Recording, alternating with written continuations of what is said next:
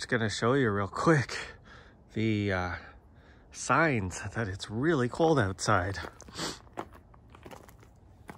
Because we're in the 20s. We've been in the 20s since about 5 p.m. or something. So the Arundinodonax is all like shriveled.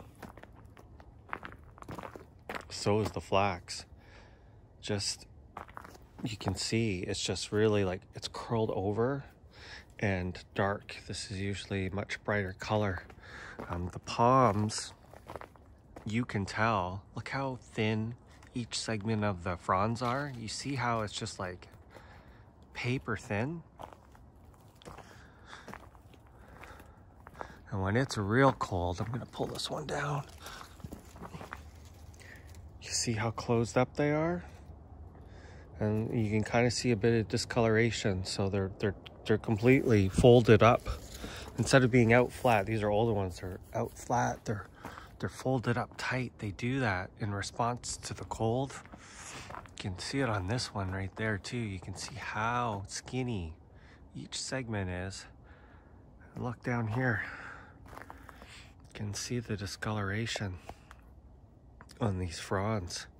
That's how cold it is. All the plants, the fuchsias, finally the leaves are going to drop off. The holly ferns, same thing, very dark. And the other thing you'll notice is on the trachys is they get like a real dull color, almost even dark green. Look at the Schefflera, just all folded over. Fatsias are doing the same sort of thing. Pretty much everything up here is just kind of like, they get that kind of, I don't know how to quite to describe it, but the leaves kind of just fold in on themselves, I guess, to try and conserve maybe moisture even. See, the Metapanax is doing the same. Even the it's called Japanese laurel. Jeez, I can't think of the name right now.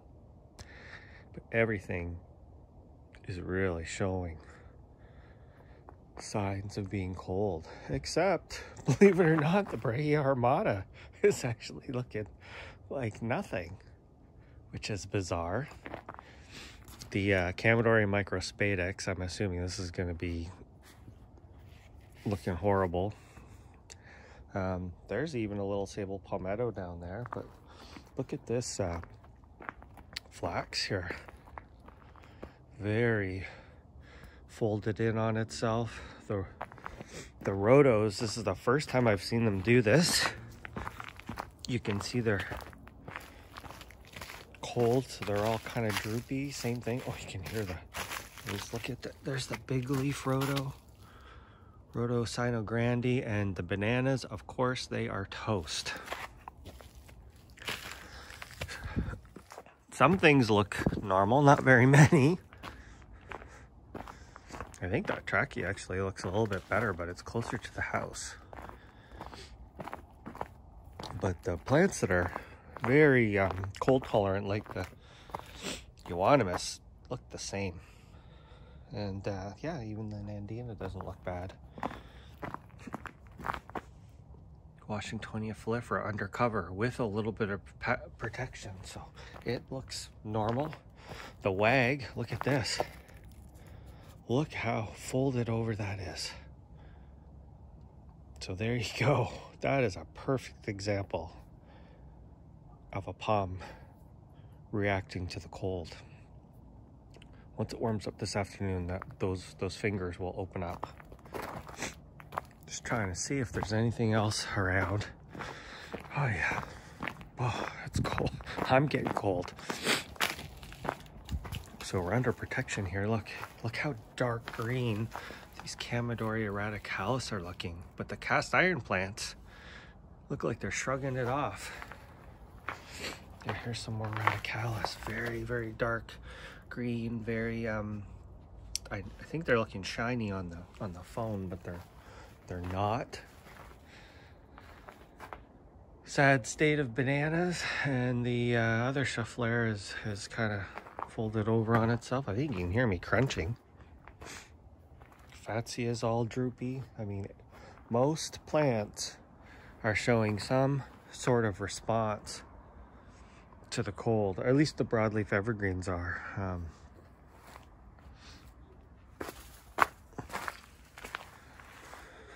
There's my big Sabril Rosariensis, which doesn't really, oh my gosh, look at this. I'm gonna shoot that on another video. But anyway, it doesn't look like there's been any change. It looks fine. So see how that guy does. Sable Louisiana looks the same. Andina domestica, the same. Peanut butter bush, Melianthus major, is pretty sad looking, but a lot of times it actually does bounce back. I tend to cut these back in spring though, just because I like them looking more thick. But underneath the cover, where there actually is, you know, some good evergreen cover, things are looking a little bit better down here actually. Here's a Mediterranean fan palm, a blue one. But yeah, you can definitely tell that underneath there, with all of this cover from these Trachycarpus, and the soil even has give to it, it's soft. Whereas this is, under my feet, is crunchy. The rabbit's been in here at work. So there you go. Here's Sable Minor down here, looking pretty good. And these, yeah, you can really see the difference here.